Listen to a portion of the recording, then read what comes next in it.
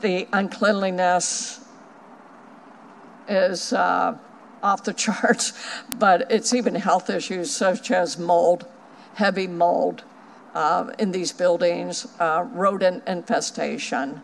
People shouldn't have to come to their office and see rodent drippings on their desk. That is not valuing your people. In the evidence property room that you took a tour of, you know, I stopped you and I said, Councilmember, come back. I want you to see the tray of all of the roaches.